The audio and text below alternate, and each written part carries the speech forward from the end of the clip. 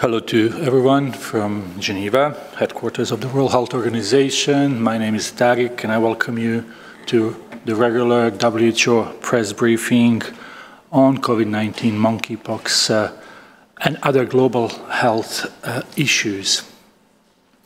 Today with us we have a number of guests here in the room and WHO officials online. I will start by presenting our speakers in the room. We have Dr. Tedros, WHO Director General, Dr. Mike Ryan, who is Executive Director of WHO Health Emergency Program, Dr.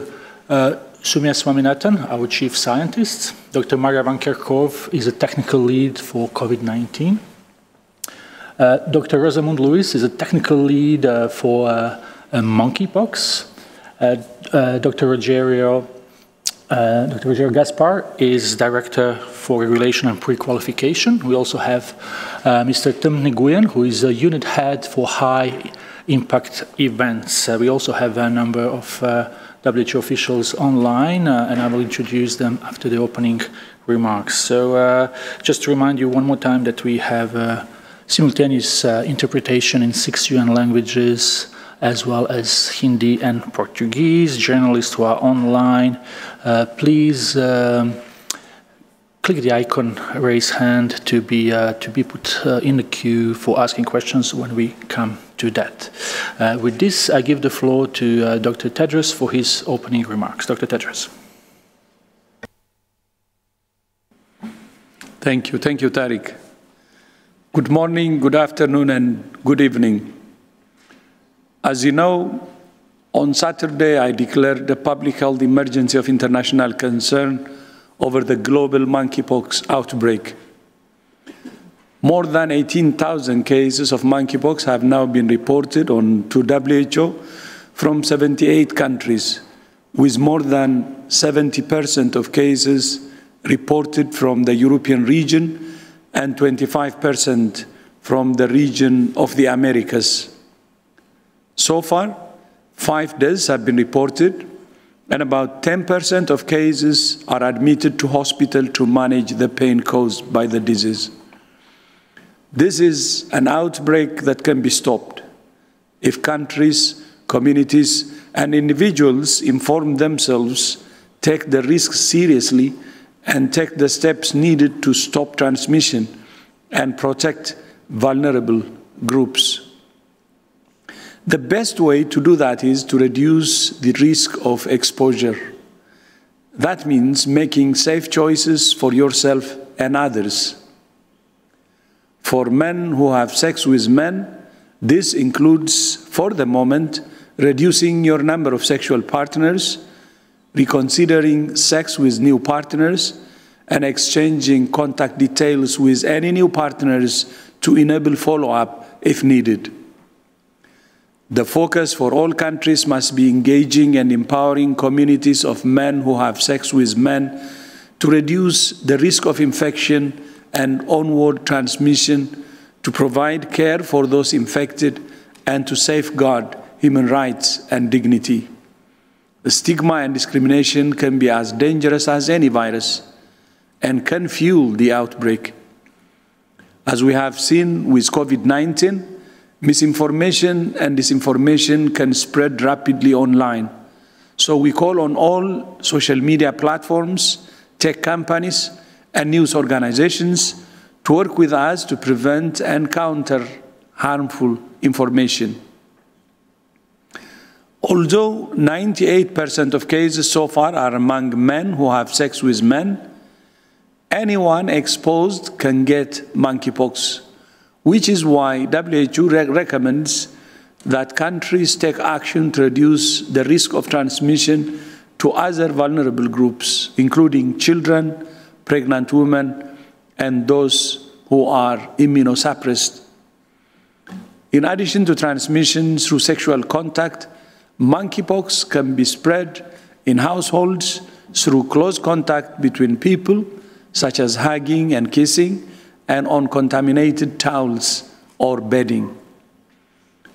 WHO recommends target vaccination for those exposed to someone with monkeypox and for those at high risk of exposure including health workers, some lab workers, and those with multiple sexual partners. At this time, we don't recommend mass vaccination against monkeypox. One smallpox vaccine called MVA-BN has been approved in Canada, the European Union, and the US for youth against monkeypox. Two other vaccines, LC16 and SEM2000, are also being considered for youth against monkeypox. However, we still lack data on the effectiveness of vaccines for monkeypox or how many doses might be needed.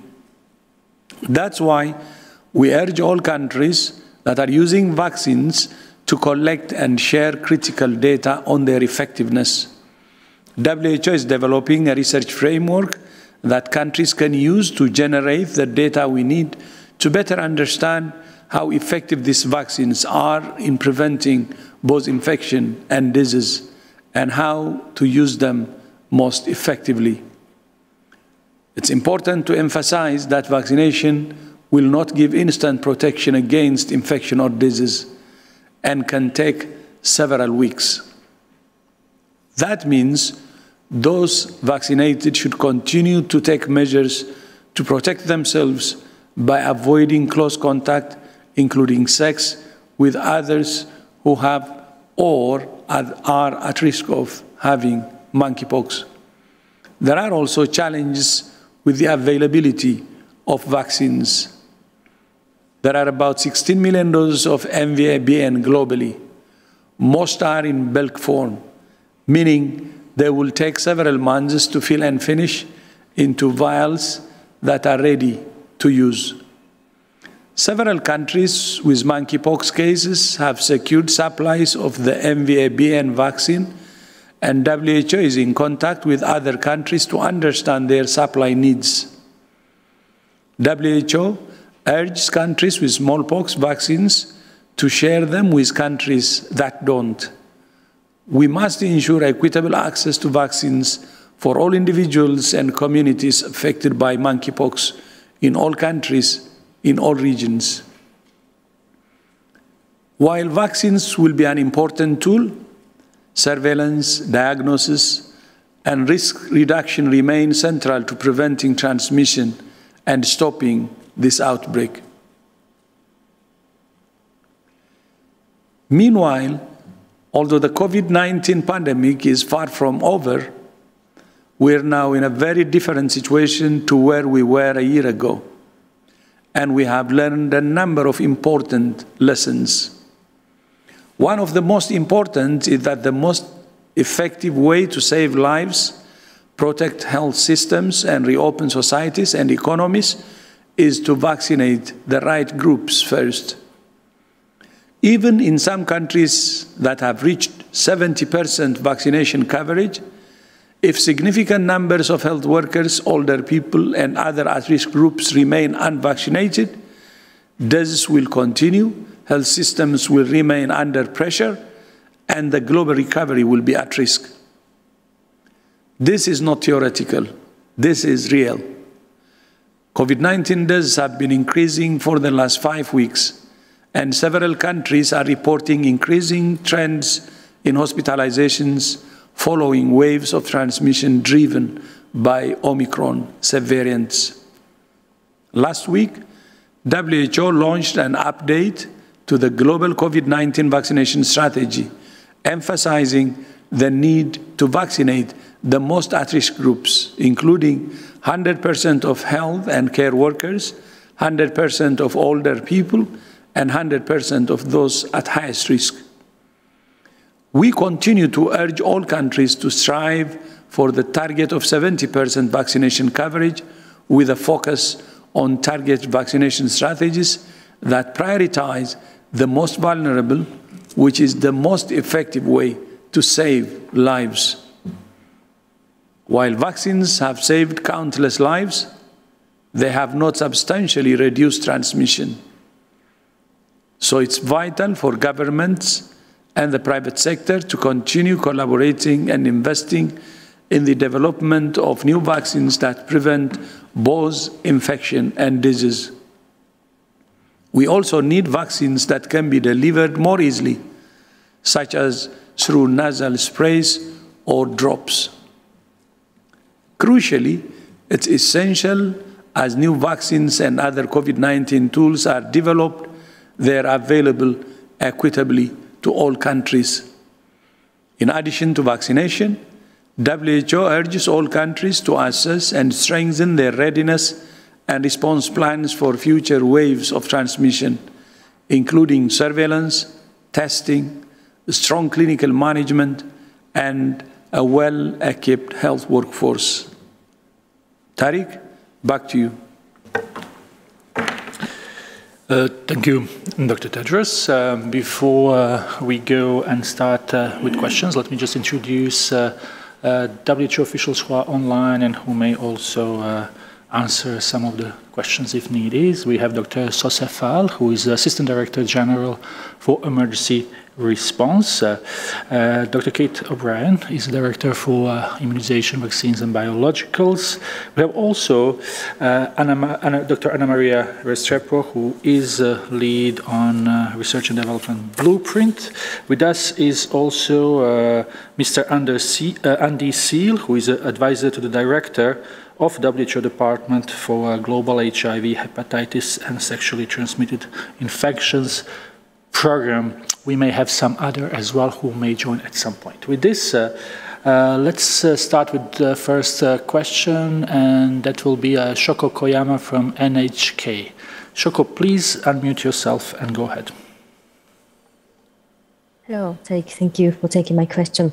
On Saturday, the WHO issued a set of temporary recommendations in relation to the outbreak of monkeypox. But these recommendations are issued for state parties, and I couldn't quite get the recommendations for the general public. Could you elaborate the measures that the general public can take against infection? Thank you.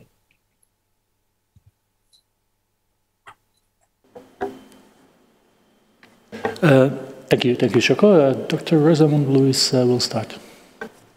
Thank you for the question on what measures the general public can take to protect themselves against monkeypox and also to help reduce and stop the outbreak of monkeypox. So the most important thing is to appreciate one's own level of risk, to understand and to seek out information from reputable sources, from health agencies and from community organizations that are sharing correct information about how monkeypox transmits and about who's at risk. So the most important thing is to really seek out what are the choices that we can make that reduce our own level of risk. So at the moment, the people who are most at risk at this time are men who have sex with men in most countries in the world, not all countries, which is why it's also very important to pay attention to what's happening in your local region, in your city, in your country, in your area, and to reduce your own risk. This may include, of course, sharing good information and also reducing the number of sexual partners, reducing the exposure in places that may put you at risk, such as crowded settings where lots of physical contact may take place among people who may be already at risk. There are a number of things that can be done to reduce one's own risk. If folks are going for a vaccine where it might be available, then it's important to understand that the vaccine takes several weeks to take effect and to generate an immune response, which means that someone who is being vaccinated against monkeypox also has to continue taking protective measures and making safer choices during the time after the vaccine has been administered. Thanks. Thank you, Dr. Lewis. Let's go to the next question. We have Kai Kupferschmidt from Science. Kai, please unmute yourself. Thanks a lot, Tariq. Thanks for taking the question. Two really quick ones. It feels like this is the first time that you've explicitly said that reducing the number of sexual contacts might be a good strategy at the moment to reduce the spread. I'm wondering whether you can elaborate a little bit on how countries should handle this and what we can actually do to get the information out And also, we do know from a lot of history that changing behavior, especially around, sex, is really difficult. And with the vaccine not becoming available very soon, it seems, I wonder, how long this can be kept up, even if people really want to do this. Thanks, Kai. Do we have Mr. Andy Seal online who would maybe start with this? Andy, did you hear the question? Yes, thank you, Kai, for the question. Hello to everybody. Perhaps I can start.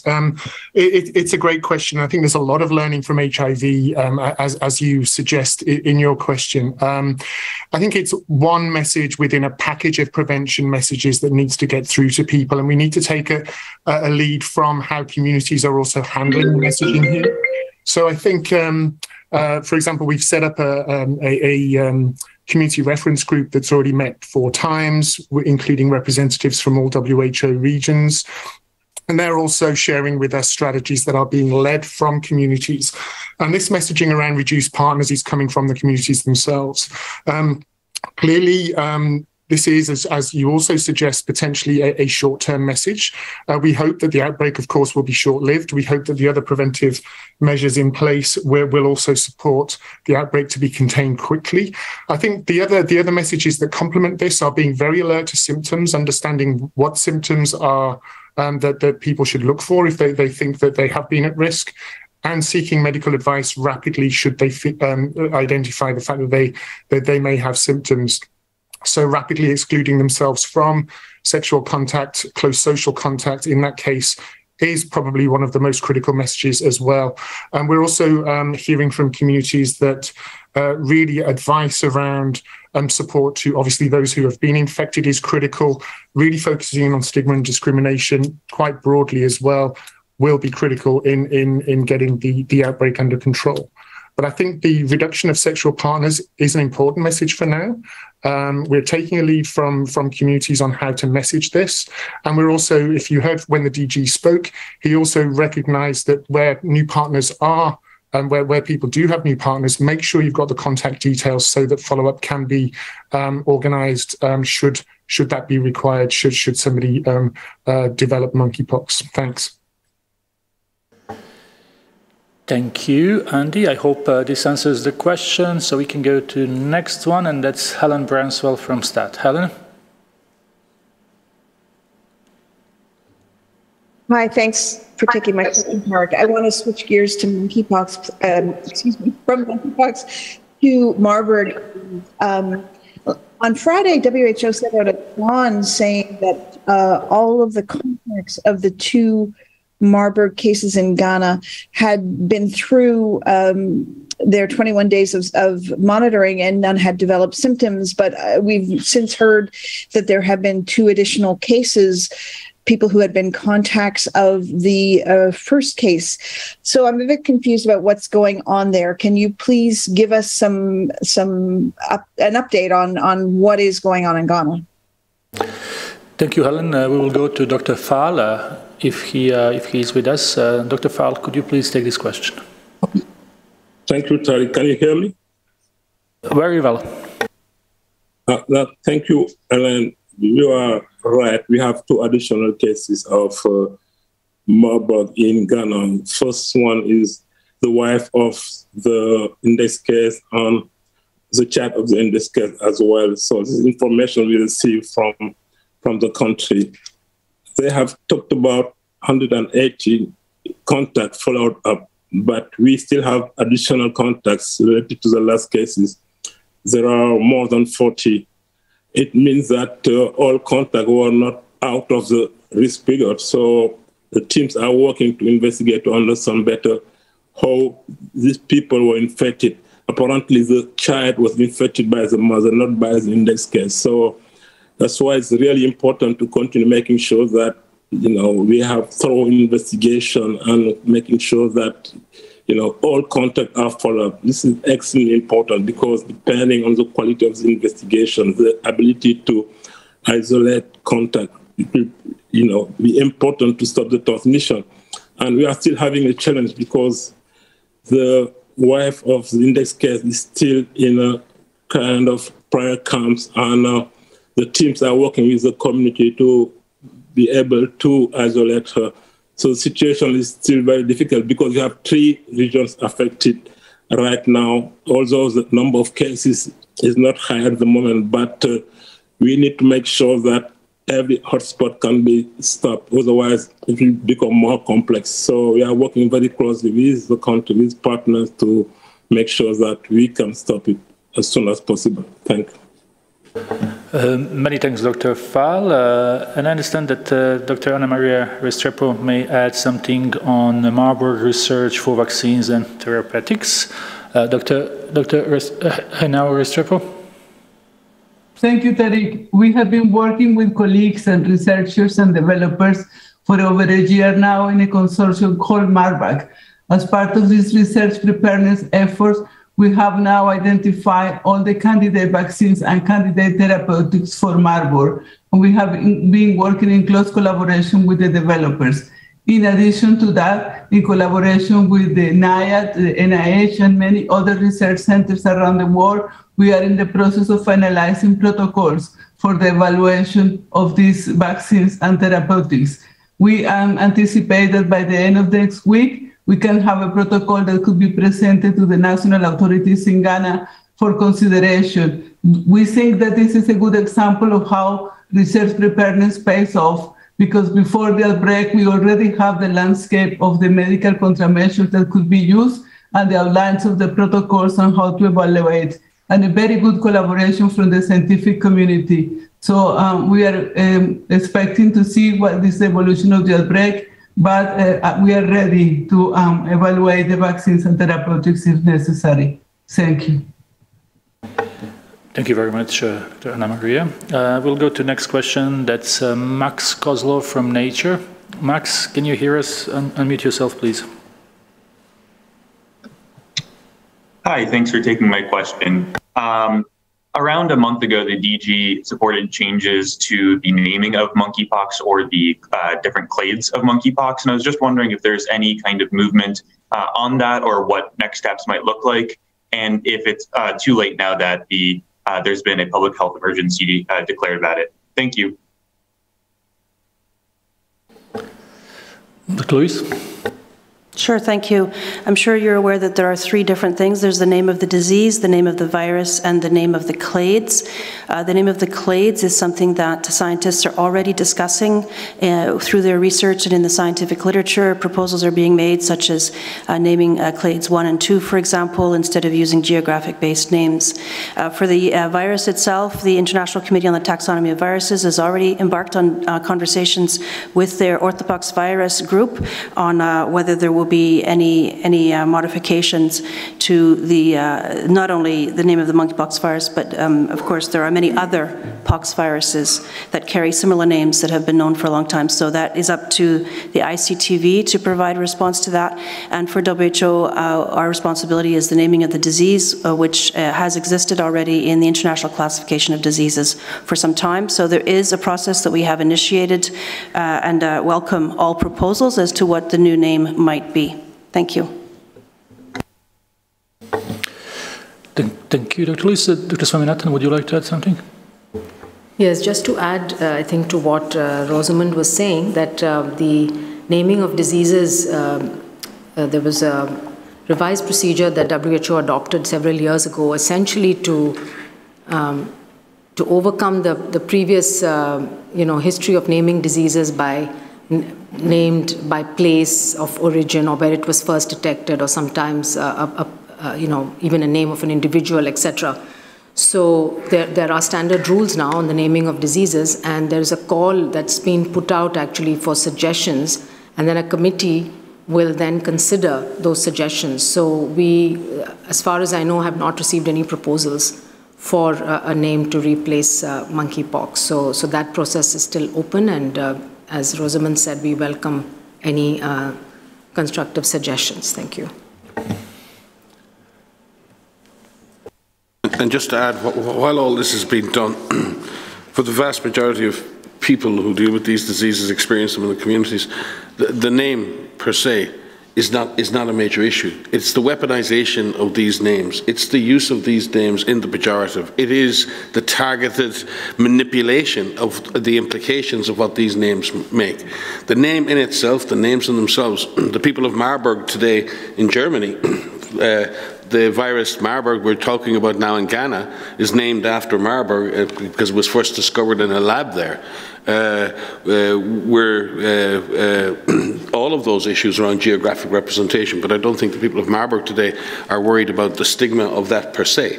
But there are certain words and certain trigger words that are then used and manipulated in other circumstances. And they're basically frankly, racist connotations that come from some of this, and we have to call that out.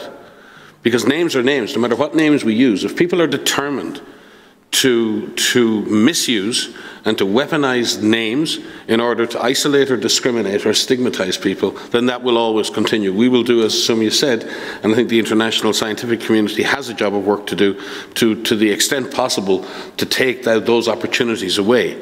But that in itself is not the problem. The problem is the misuse and of these terminologies around the world, especially when they implicate racial slurs. Thank you. We will go to next question, and just to say that we got a question from Simon Martin from Radio France exactly on this, so I hope Simon, you got the answer in previous interventions. Let's go to NBC, and we have Ben Ryan. Hi, thanks for taking my question. As you know, there was a preprint that suggested that the R0 for monkeypox might only be over 1 for men have sex with men, meaning that risk group would possibly be the only one to have an average transmission of more than 1 person from each case. I was wondering if you could speak to that and just the overall, the quality of the risk for non-MSM, including women and children, you know, if there's any qualitative words you might want to apply to their risk at this time and looking forward. Dr. Lewis. Thank you, Mr. Ryan. So yes, you've indicated correctly that there's some suggestions, some modeling, and some publications are finding that R0 might be 1.6, 1.7, 1.8 in some European countries, where, as we have, as the Director General has already indicated, 99% of cases are still among men, and of those, over 95% to 98% are among men who have sex with men. So the R0 is a property of the transmission of the virus, and also the circumstances in which the virus might be transmitted, and it is a property when there's no intervention. So if there's no intervention in a circumstance where there's a lot of skin-to-skin contact, frequent contact on a regular basis, perhaps in the context of multiple partnerships or anonymous contact with anonymous partners, then that would be a circumstance without intervention where the virus can spread more easily. Monkeypox virus has been known in the past to have an R0 just under 1, which is why in the past the outbreaks have been self-contained, generally self-limited, and shorter chains of transmission. This may be changing now also because of the lack of global immunity to orthopox viruses in general, providing a larger susceptible pool of susceptible individuals who may, once exposed, may contract infection through lack of immunity. So I think the message that comes here is that they're important to continue to emphasize the choices that individuals can make to protect themselves. If the R0 remains less than 1 for most people, then the outbreak itself will be self-limited, so that's a very important feature. You did ask directly about risk for women, children, and others who may be exposed, so we know very clearly that one of the main modes of exposure for this particular illness is through direct contact, close contact, skin-to-skin contact, possibly even face-to-face contact exposure to droplets or virus that may be in the mouth. Many people have lesions in the mouth. And so that it's very important for anyone who has monkeypox to isolate so that they can protect also anyone else living in their household or anyone else that they may be in contact with. Household transmission is how this was first discovered. And household transmission is also may, in some circumstances, begin to occur now, and so it's critically important that everyone understand that this is disease that transmits through close contact, and to make the choices that need to be made accordingly to protect themselves and other people. Yeah, thanks. I just wanted to comment on the concept of the reproduction number, because we have such a educated public now, given the last couple of years that we've had for COVID-19. So Rosamond completely has provided an answer to that, but I just wanted to comment that this reproduction number is an average. It's the average number of infected, someone who is infected can pass the virus to someone else in a susceptible population. It's an average, which means some people may have more than that and some people may have less than that. Any R0 above 1 means an epidemic can take off. And as you've pointed out, we have one particular population, communities of men having sex with men, where the R0 has been estimated to be over 1. That means the outbreak is expanding. And that means there's opportunities to bring that reproduction number below 1. And so all of the ways in which Rosamond and Andy have outlined, and the Director General has outlined, ways to reduce the risk, to reduce onward spread, because monkeypox is different than COVID. You need that direct physical skin-to-skin, mouth-to-skin contact, as has been described. There's many ways in which that risk can be reduced. So there is an opportunity to bring the R0, to bring that reproduction number below 1 in MSM communities with the right information, by empowering this community, activating this community to take control of the situation, so that this outbreak of monkeypox in MSM right now can be brought under 1. Many thanks. Now we will move to AFP, Nina Larson. Nina? Yes. Hi, thank you for taking my question.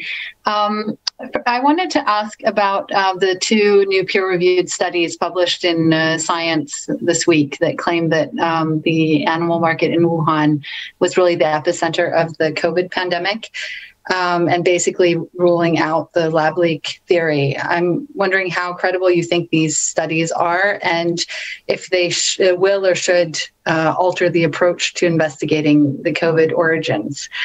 And I also just wanted to, I just had a clarification to ask about the previous answers.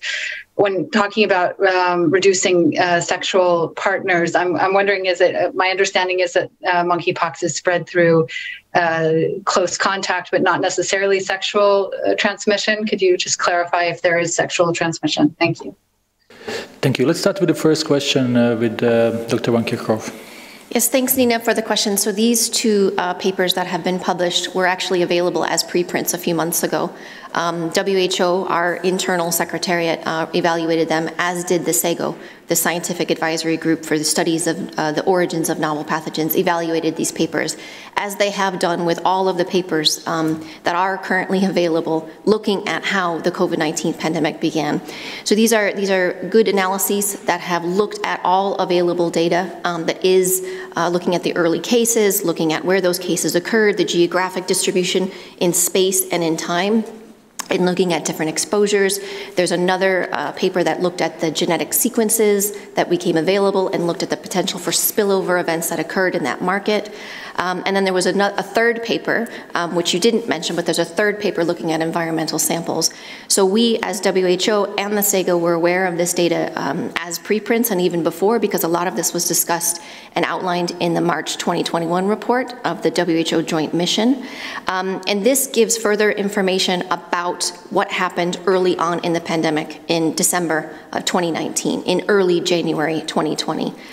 It provides additional information that we have that is available, but for us, what is really critical and what critically remains is looking further within China, further within Wuhan and in the markets within Wuhan, about further serologic studies in the markets themselves, for example, among people who were exposed to animals that we know are susceptible to SARS-CoV-2 infection, to look at where the animals that were sold at those markets came from, so tracing back those animals to those source farms and looking to see what were the species that were sold, and if any specimens remain, to test those samples to see if there's any evidence of SARS-CoV-2 infection or antibodies, and then looking at the people that worked at those source farms.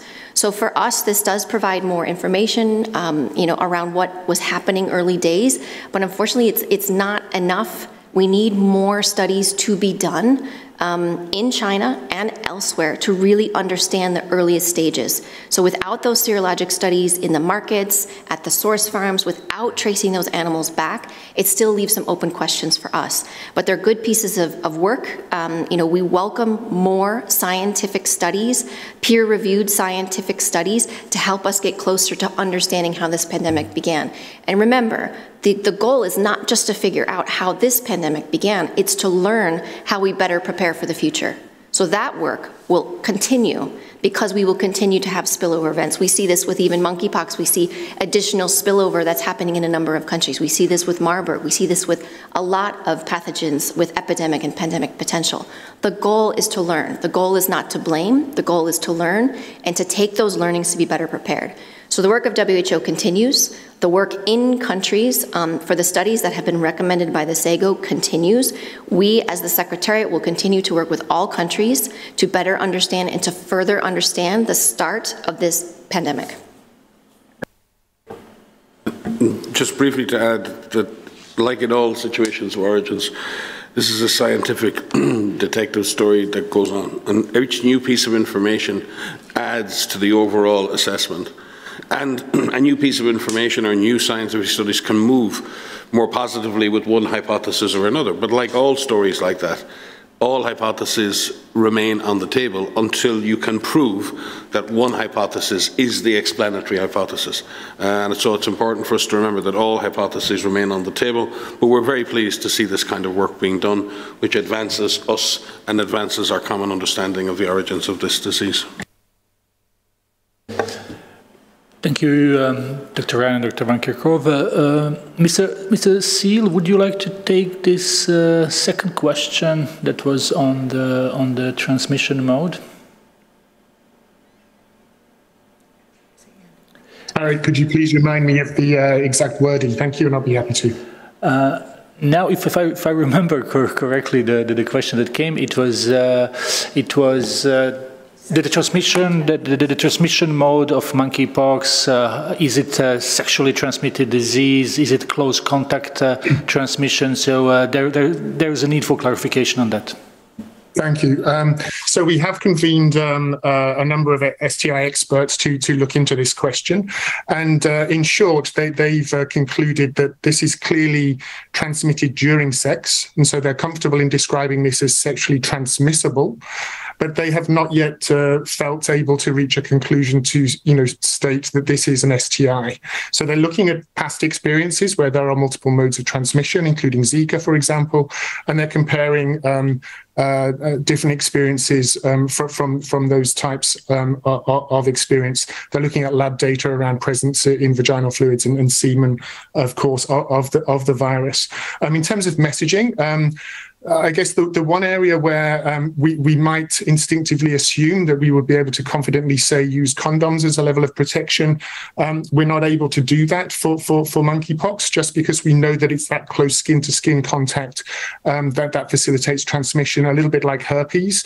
Condoms aren't efficient in protecting herpes transmission, but other STIs, they are. So I think the critical piece is really focusing in on close, intimate, personal contact, prolonged contact that happens during sex as the key mode of transmission. And obviously, as others have said, we continue to interrogate the data. Thank you, Tarek.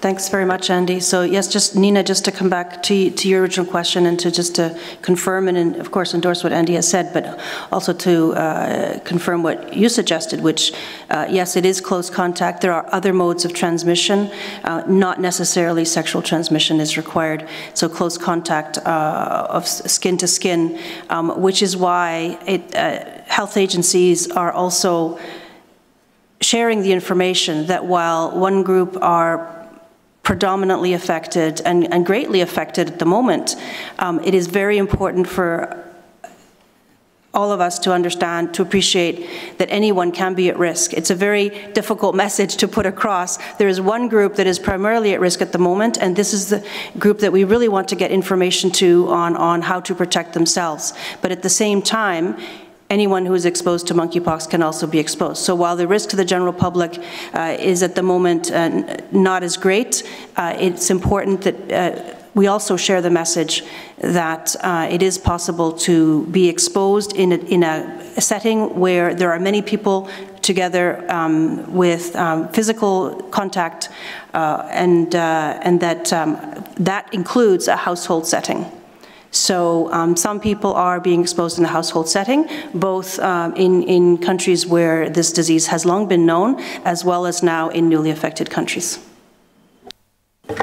Tariq? Dr. Swaminathan, would you like to add something to this? Just a very quick point on transmission. We've seen that in some countries, the Bavarian Nordic vaccine has been made available to some high-risk groups and also to those who've been exposed as a sort of post-exposure prophylaxis.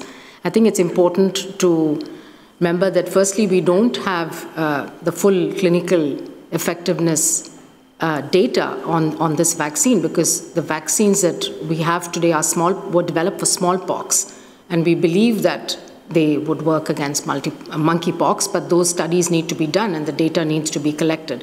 But also it takes time to develop an immune response, and the Jynneos vaccine, which is a Bavarian Nordic one that's been approved now in the EMA, FDA, and Canada, is a 2-dose vaccine. And it takes a couple of weeks after the second dose to really achieve full immunity. That's what the company says. And therefore, one is not protected a few days after taking the vaccine. So this is why, again, to highlight that the safe behavioral practices are really going to be very, very critical. And in fact, that's most important right now in reducing the transmission of this infection from person to person.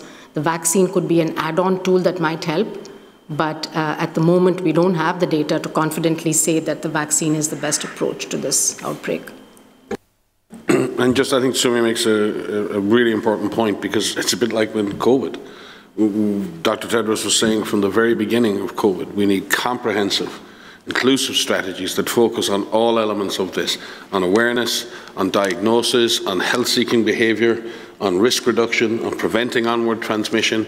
And we're seeing benefits of that now in communities where we see open, transparent communication and good dialogue between governments and affected communities. We're beginning to see positive signs. So that idea of there's no silver bullets here, and we have to be very careful. Vaccines offer hope in every situation. But vaccines by themselves right now are not a silver bullet. This is not a situation where vaccines replace everything else. Vaccines will come into play in very specific situations and may become very important. Right now, there are uncertainties around that. There are issues around how long it takes to be protected when you're vaccinated, who should be vaccinated, what is the efficacy of these vaccines, what are the effective strategies. Is focusing on contacts or focusing on risk groups? There are unknowns here, and the scientific community is working extremely well. Dr. Tedros has had very high-level phone calls with other leaders of agencies like Gavi and CEPI and UNICEF to look at this at the highest level, to see how best we move forward strategically. And there is great hope in that, and Sumia, you've also said that we need short, medium and long-term strategies here for these vaccines, because there's an endemic situation with monkeypox as well. So dealing with this outbreak alone, we need to deal with the long-term issues of countries that have been affected for decades by this disease. So taking a comprehensive, long-term approach to this, with identifying what we can do now to bring vaccines into play as part of a comprehensive strategy, has to be our way forward. And again, because of these uncertainties around what we don't know, it's really important we collect data along the way. This is one of these situations where collecting randomized evidence where we can to ensure that we fully understand how efficacious these vaccines are and what strategies will give us the best outcomes for the populations that we're serving. Thank you all. We have a number of questions, and I'm afraid we probably will not be able to answer all of them, but let's take one or two more. We have Omar Yildiz from Anadolu News Agency. Omar, please unmute yourself. Hi, thanks for taking my question. My question is about vaccinations, actually, and actually, Dr. Ryan told us about the special circumstances. So my point is, given the current rise in the cases, when actually can we expect a mass vaccination campaign in international level? Thank you. Dr. Lewis, please. Thank you very much. The WHO guidance, interim guidance, has been it is online. It's been online since the 14th of June, I believe, and it clearly states, as Dr. Tedros also stated this afternoon, that mass vaccination is not recommended at this time. This is a virus which is at the moment affecting a specific group of people, and there are behavioral interventions that are effective, and vaccine may also be effective based on prior experience, but we don't have effectiveness data for monkeypox in this type of outbreak at this time. So we are strongly encouraging all countries and all parties to undertake studies to collect data on effectiveness and safety of this vaccine, even as they're rolling it out, where it can be rolled out for persons who are contacts who may have been exposed or for persons who may be at high risk for different reasons. At this time, there's no indication of a need for mass vaccination, and of course, we remain open to how this outbreak will evolve. We hope it will not evolve. We hope we are still able to stop this outbreak through the combination of measures that are available: surveillance, contact tracing, isolation of cases, monitoring of contacts who need to monitor themselves for fever or development of other symptoms such as a rash, risk communication, community engagement, particularly engaging with associations and individuals who are themselves at high risk at the moment, seeking out support from community leaders and influencers, and of course the entire package of interventions that has been outlined in the temporary recommendations that the Director General has issued on Saturday for all member states and all stakeholders in responding to this outbreak. Thank you, Dr. Lewis. Let's try to take Sarah Jerving from DEVEX. Sarah, please unmute yourself. Thank you so much. Today, MedAccess and the Clinton Global Health Initiative announced that they negotiated a price of $1 per HIV self-test. Do you think that price is low enough to increase access broadly enough? Thank you. Thank you. Andy, would you like to try to answer this question? Thank you, Tarek, and thank you for the question, Sarah. I'm actually in Montreal at the moment at the International AIDS Conference, and that announcement was being made in the context of the conference. I have colleagues involved literally now in that conference who could be better placed to answer your question. So, in short, we are very happy with this reduction, and we see this as a positive way forward, and we're promoting it appropriately through our websites. Of course, communities and others will have their own perspectives, and we work in collaboration always, including with manufacturers, to achieve the best ways forward to get optimal access. Thanks.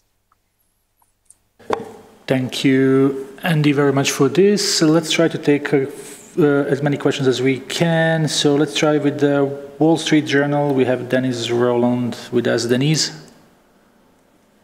Hi, thanks for taking my question. I've got two on monkeypox. One is in this narrower group of people who should be targeted for vaccination, this high-risk group for exposure, what's your best estimate for the number of people in that group? In other words, how many doses does the world need to vaccinate all the people at high risk of exposure in this sort of narrower way, short of a mass vaccination campaign? And secondly, is any action underway to expand the manufacture of MVA-BN, either by speeding up the fill and finish of bulk or making more bulk vaccine? Thank you. Thank you. Let's go to Mr. Tim Nguyen. Tim. Thank you, Denise. WHO has currently activated our infectious disease modeling network to look exactly at these questions about the global need to serve different intervention strategies, including different forms of vaccination strategies.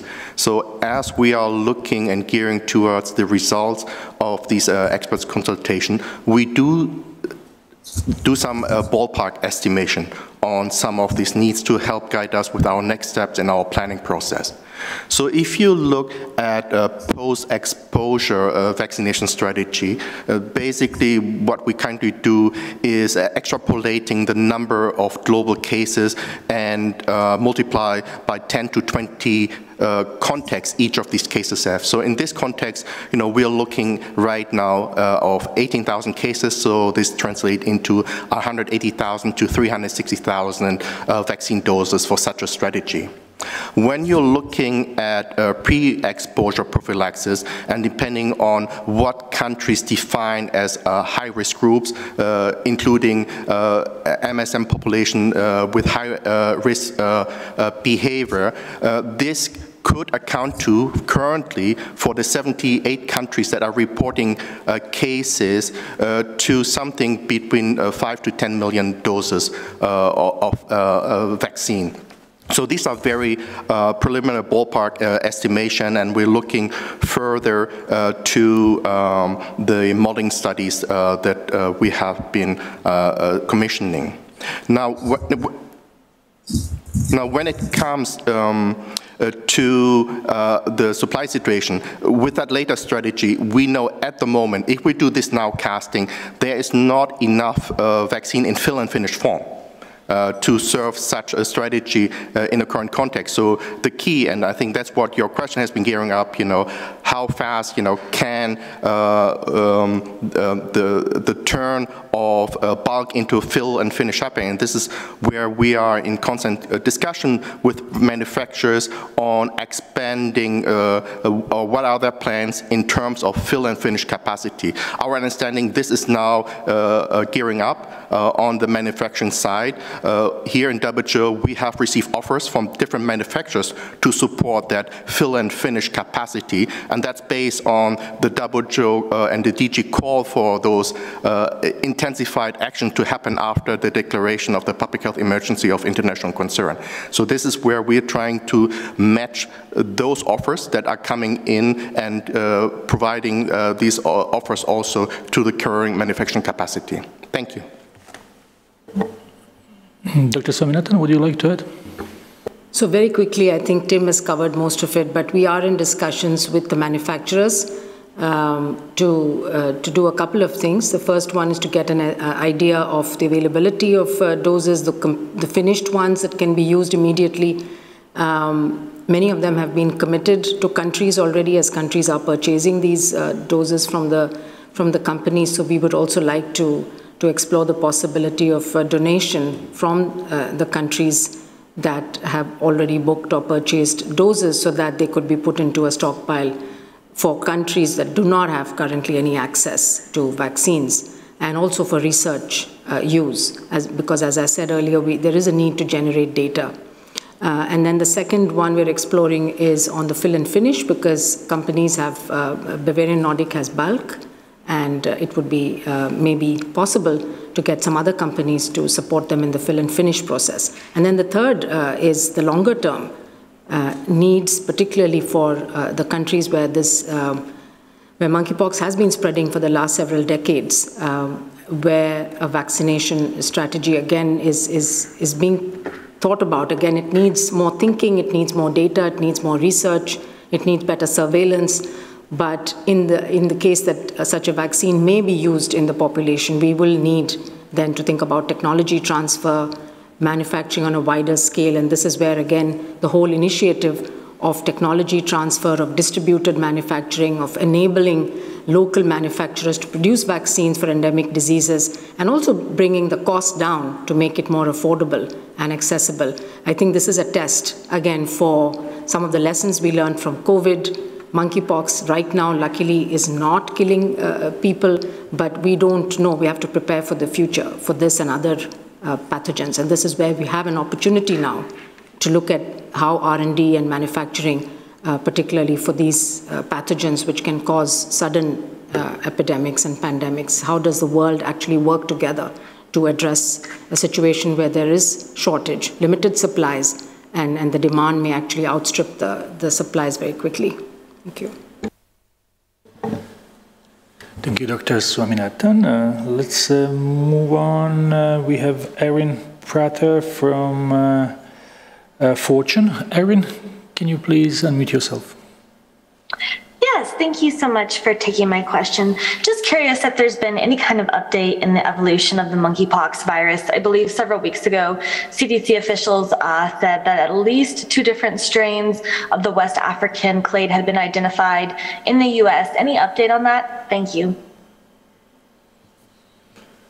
Who would like, maybe Dr. Lewis can start? Sure. So indeed, there are a couple of studies coming out now. There was another one this week.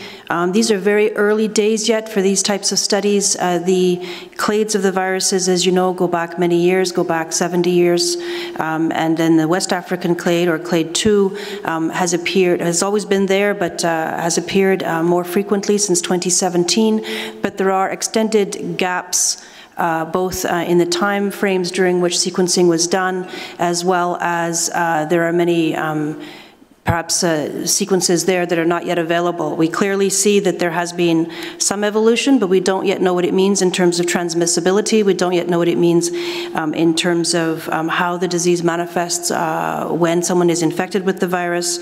However, what we can certainly say is that the longer the virus continues to circulate, the more opportunity it does have to continue to be modified or to mutate and to develop new genotypic or phenotypic features. So again, it's critically important to slow down this spread for that reason, as well as any other reason of protecting people and communities. But also, as we still don't know a lot about what this virus is doing right now, it's another reason to really make every effort to stop the outbreak, because as long as it continues to spread, it will have further opportunities to adapt to the human population. And just maybe to build on that point and the point that Sami made, we do have to break this cycle of having these reactive approaches to the emergence of these diseases in new populations. Many people, Rosamund and many others work in WHO and in many scientific institutions around the world, and they work on these diseases over decades, and they maintain a body of knowledge, and they struggle to get research money. They struggle to get the necessary resources. Manufacturers have big costs in developing these niche products because they have to go through the whole process for what is a product that may not have a big market. So there are real deficits in how we're looking at this, in terms of scanning the horizon and seeing the risks coming before it comes over the hill. Now we're reacting when the problem is amongst us. And causing major problems. And then that's when we end up having to scramble collectively, scramble scientifically, scramble from a manufacturing point of view, scramble from a communications point of view. We need to stop scrambling so much. We need to be in a much stronger position with pox viruses, flu viruses, coronaviruses, filoviruses. Some of you will be repeating our pathogen prioritization process in the coming months. We need to take this seriously. When we sit together as a global community and we prioritize pathogens for the future, that's not just about waving a flag. That's about investing up front in the science, in the research, in building countermeasures. It will cost money, and it does cost money. But it is a fantastic investment in protecting us down the line. And $1 spent on preparedness is worth $1,000 spent on response.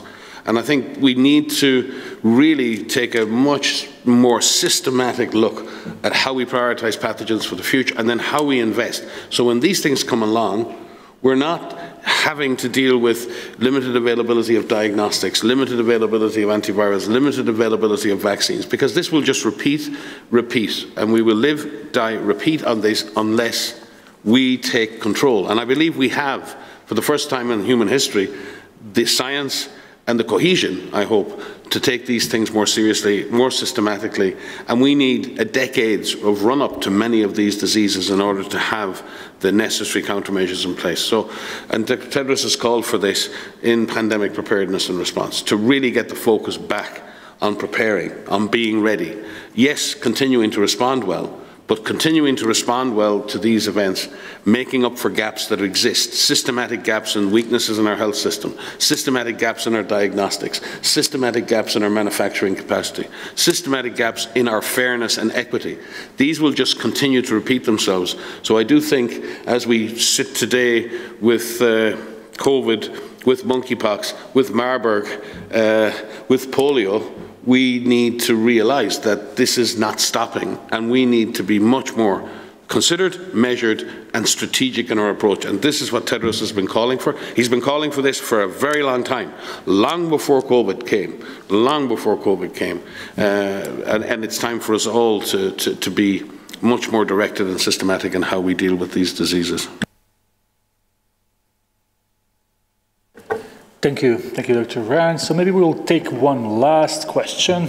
We are already beyond the hour, and there are still many questions, but I will invite all those whose questions we didn't have the time to answer to come to media team, and we will try to answer each one of them. So let's go to Gabriela Sotomayor from Proceso for the last question today. Gabriela. Hola, thank you. Thank you very much for taking my question. So what are your main concerns regarding monkeypox in children? I understand that the disease can be very serious for them. And then a question for Dr. Tedros.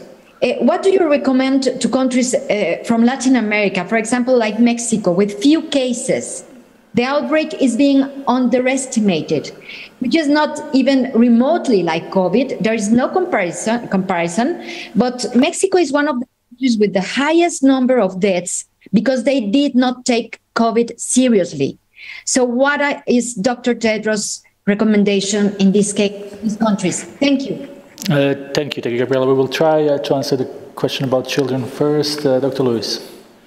Thank you, Gabriela.